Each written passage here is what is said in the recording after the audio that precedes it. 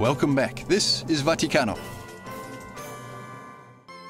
On January 28th, the prayer vigil in St. Peter's Basilica kicked off the celebrations for the end of the Year of Consecrated Life.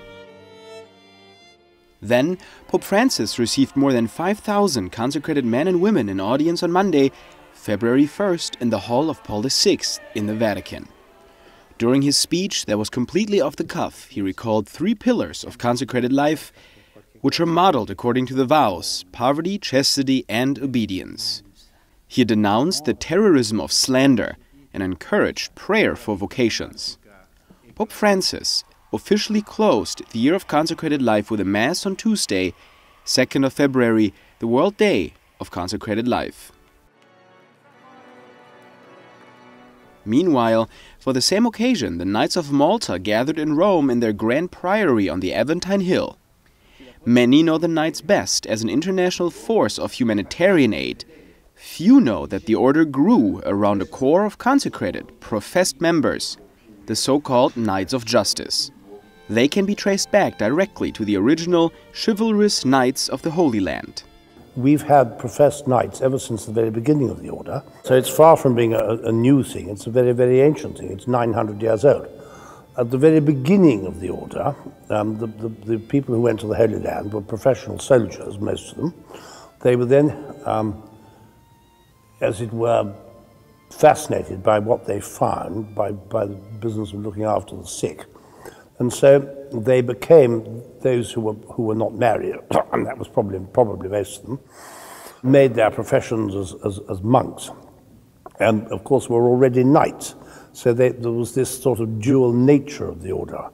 And the people you see today are the direct lineal descendants of those people. And so we've always had professed knights. The professed members try to meet every year to renew their profession of faith and their adherence to the charism so dear to them, fighting for the good of the Church as consecrated laymen, something that is not really a novelty in the Church. It just happens that it's something we've preserved and other people haven't. If we were having this conversation 500 years ago, or more, the answer is that it wouldn't be a surprise, because all the military religious orders, you know, the Teutonic Knights, the original Knights of the Holy Sepulchre before they died out, and ourselves and the other ones, were all structured in a broadly similar way. The Knights of the Temple, they were all roughly the same. Professed members, the heart of the order, as Benedict XVI called them, do not live in community, yet they do pray the office and take vows. Chastity is chastity. Everybody, it's not very difficult to explain that one.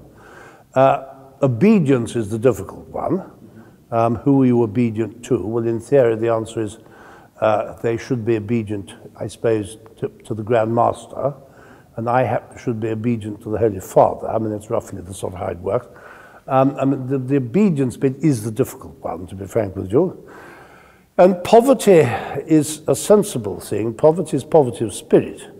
And we don't, you know, if I suddenly find one of our professed knights had an enormous yacht moored at Monaco or was driving a Bentley, well, then I would start asking questions. It is a special vocation, but not an exclusive one. Every Catholic male of good standing may be called to this way of life.